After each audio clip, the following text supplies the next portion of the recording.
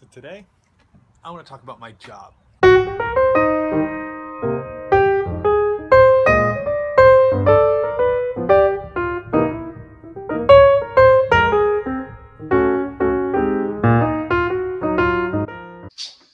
Okay, I'm back in my kitchen because it's the only place that I have good lighting. Everywhere else it's like yellow and tint just doesn't work out. So I'm just gonna keep going in this kitchen until I get better lighting.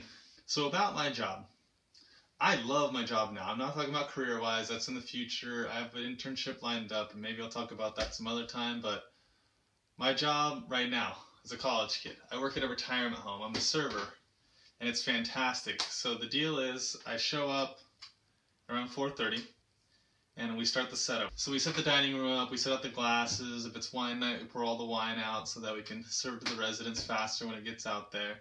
And then we kind of wait until 5:30, and when 5:30 rolls along, all the residents decide to show up, and we serve them dinner.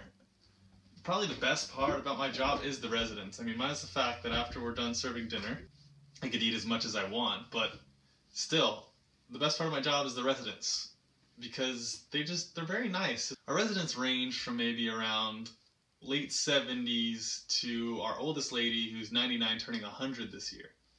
She is the most wonderful person ever. She was a second grade teacher, and you can tell she was. When she talks to you, she pronounces every syllable of the word, complete sentences, and is the most adorable thing ever. Like, for example, when I'm getting dinner from her, so I sit down, I ask her, what would you like for dinner? She's like, oh, for dinner tonight, I would like whatever she wants. And then she's like, and then she would end the sentence with, and that's what I would like for dinner tonight. The sweetest lady, doesn't use a cane, doesn't use a walker, plays the piano, doesn't miss a tune. It's absolutely phenomenal that she can do that at 99. That is just one of the residents that lives in the retirement home that I work at. There's a lot of crazy people there. We used to have a guy who worked on the atomic bomb back in World War II. We have another lady who is like 87, and she doesn't look a day over 70, and she went hiking with some girl who came in and interviewed them just for a project of hers, and it just surprises me so much. We have this other guy. Who's also a graduate from my college. And I came into work today, and look at this. Look what he had sitting out.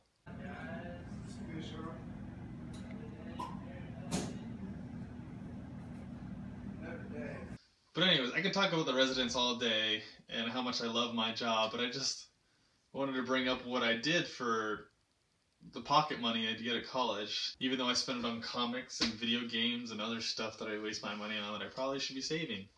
The retirement home that I work at is a little high class. They pay about $5,000 a month to live there, so it's very high class, and I personally would never pay that much for what they're getting. I'd rather just live in a house by myself or somewhere by the beach, but I mean, I guess they get free dinner and events and stuff. I don't know. You'd think that living there, you probably have to have a lot of money somewhere at some point in your life, or kids that are making a lot of money to live there, that they'd be kind of rude to you. But to make it that far in their life, I honestly think that they had to be nice, because all the people who are that rich and not the nicest people, I mean, I admit there's one or two not nice, not pleasant people to work with. But I mean, most of them are the nicest people I've ever met, and I would love to have them as my grandparents. As a matter of fact, I've had a few of them offer me their grandchildren.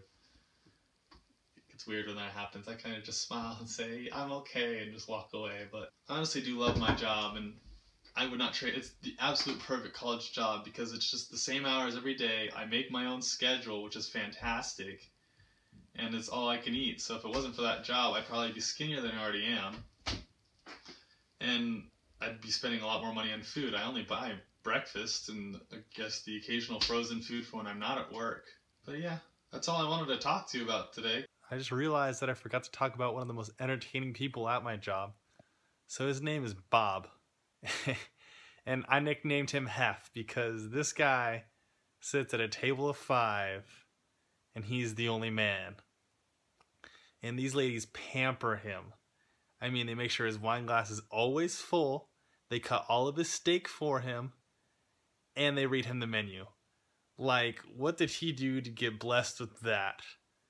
Not only that, one time he forgot his dessert, so I took it to his room and he answered the door in a red velvet robe. Like, tell me that doesn't get any more Hugh Hefner than that. Anyways, that was just a side note I wanted to add in there, because he's absolutely one of my favorite people. Because nothing else special happened today, so I'll end it right here.